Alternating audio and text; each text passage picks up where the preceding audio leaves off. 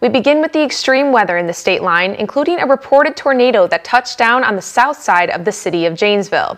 The storm caused serious damage to buildings in the area. Homeowners spent most of the day cleaning up their yards. Trees were uprooted and some even fell onto houses and cars. The winds also ripped off the roof of a nearby warehouse. And one man we talked to said he wasn't expecting the storm to be so bad last night. Went to the store, come back out and come back home. I got up at Kellogg, up here at Kellogg. I said, holy crap, what's going on? Trees down all over the place. Trying to get back home, I couldn't get back home. Trees on the road. City officials say there were people trapped in their basement, but the fire department was able to rescue them, and there are no known injuries at this time. We are currently doing drone assessments throughout the affected area, and we have our building inspectors inspecting affected properties. Alliant has said that it will take up to 2 days to restore power to the city of Janesville residents that do not have power.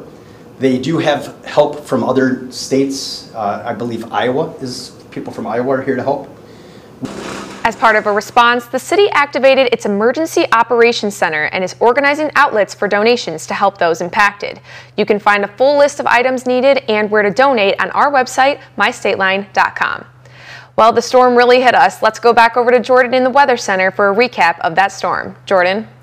Well, Rianne, we did have multiple tornadoes that touched down in southern Wisconsin, not only just that one that was also in Janesville, but a few others as well, even some outside of our viewing area. In total, 6 tornadoes were confirmed by the National Weather Service, 3 of which were in some of our southern Wisconsin counties. A bit of a closer look at those 3. The first one was that one we've been mentioning in Janesville along the south side. It formed just to the east of Footville and passed through the south side of Janesville. That tornado was preliminarily rated an EF2 tornado by the National Weather Service in their storm surveys that they had earlier today, with peak winds of 115 miles per hour, and that tornado was on the ground for 11 minutes. The next tornado was in portions of Walworth County. It formed just to the east of Delavan. This one was on the ground for 8 minutes and for 6 miles.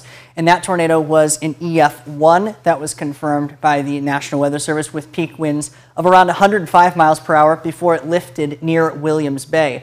A third tornado was also confirmed in Walworth County. This one actually crossed over Lake Geneva. It formed just north of Linton and ended up crossing near the town of Lake Geneva. Peak winds of 100 miles per hour, an EF1 tornado there as well. And that length was around 5 miles that it was on contact with the surface.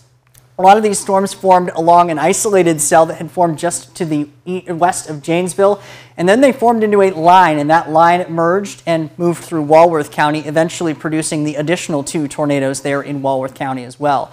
A lot of these storms also had very heavy rainfall. I'll preview how much rain some of our areas got, as well as how much rain could be on the way with our next storm system coming up in my full forecast in just a little bit. Rianne?